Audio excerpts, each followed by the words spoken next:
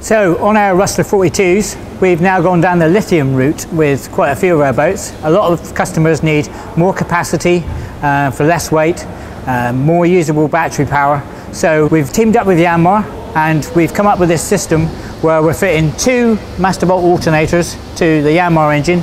They're fitted at the factory for us on separate belts, so if one belt was to fail, the other alternator will still work. And we use these via controllers to charge our lithium batteries. Our lithium batteries then, via DC to DC chargers, charge the bow thruster battery and charge the engine battery. That allows us to use different battery chemistry on the boat, but it can all batteries can talk to the system that controls it. This becomes super reliable and super efficient. We can charge at nearly 260 amps with these alternators when they're on full chat, which is an extremely good charge rate, and the lithiums allow us to use all that energy.